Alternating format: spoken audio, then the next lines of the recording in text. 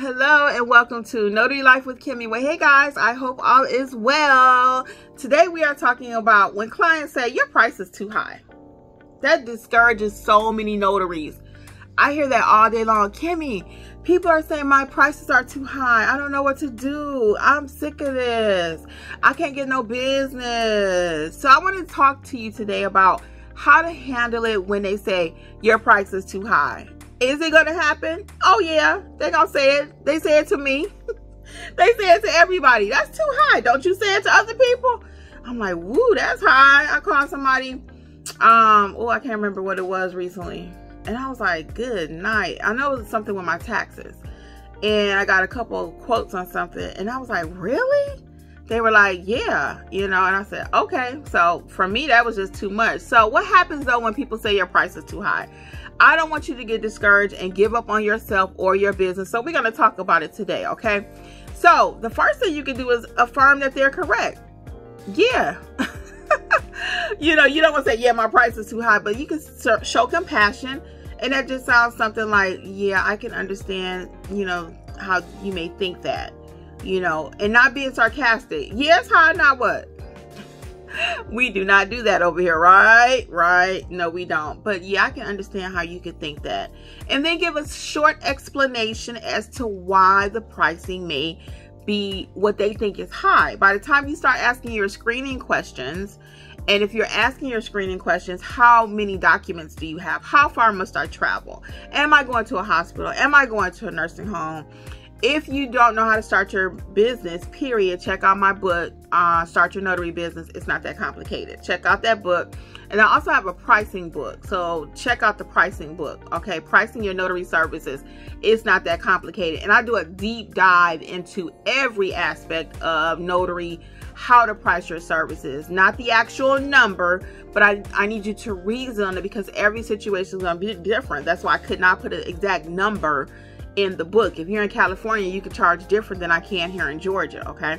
Hey Notary fam, it's Kimmi. I am here to let you know, just in case you have not heard about the Notary Business Coaching Success Program.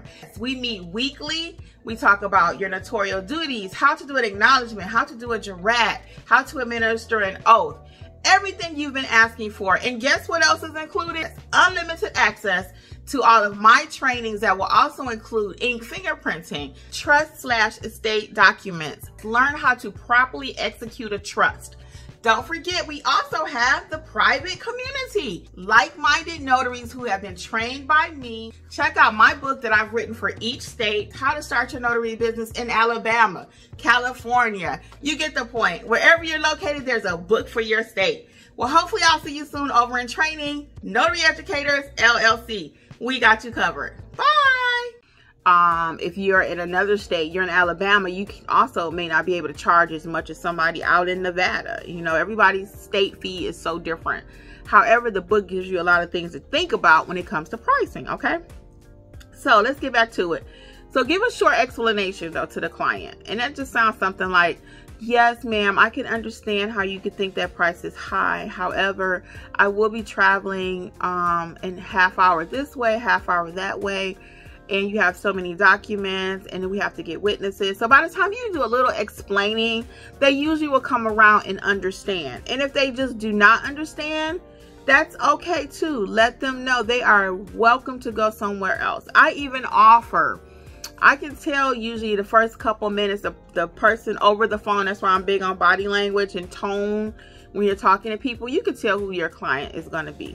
They may end up calling you back. But I will always let them know too, something to the effect, well, you know what, have you tried your bank, Mr. Smith? Your bank may do it for you for free. Now, sometimes I already know what kind of document it is. The bank ain't gonna do it for free. But to keep peace, to let the client know I do care, which I do care, if they choose me or not. But just, fully transparent, I always say you can try your bank.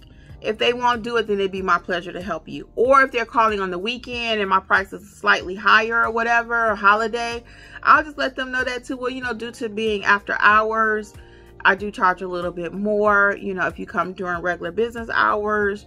or if they travel to me, or if I travel to them, or we meet closer.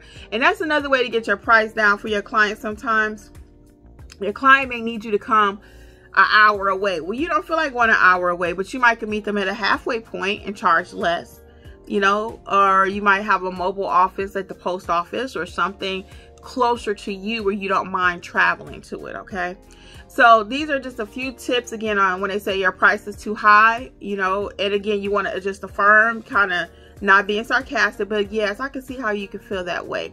Explain, I'm so sorry, but due to ... Okay, and then again, give them the option, make them feel okay that, hey, I don't care if you come or not. Now, we're not saying that, but we don't want them to feel pressure or obligated. So that just sounds something like, well, Mr. Smith, again, go check your bank. If they won't do it for you, it'll be my pleasure. And a lot of times they will call you back because they just want to make sure that they're not being price gouged. They're a regular client just like you are.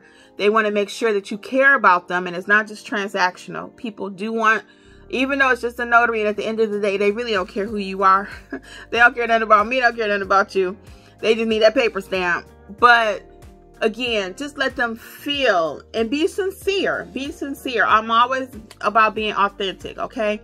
And at the end of the day, if you still are just unsure how to price, check out my book, Pricing Your Notary Services. It's not that complicated, over at notaryeducatorsllc.com. Okay? Until next time, guys. Bye.